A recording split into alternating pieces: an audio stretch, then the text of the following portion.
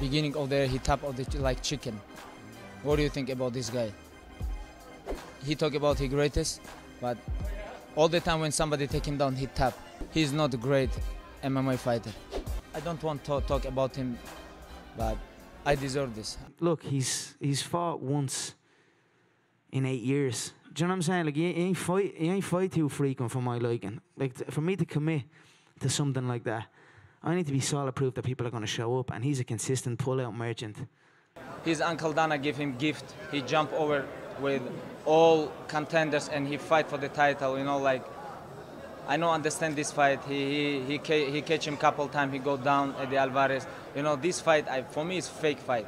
I need to see active. I need to see activity. I need to see consistency. I need to see me.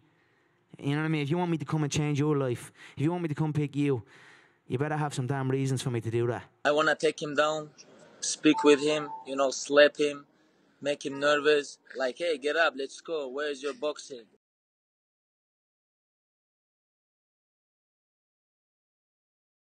Pussy.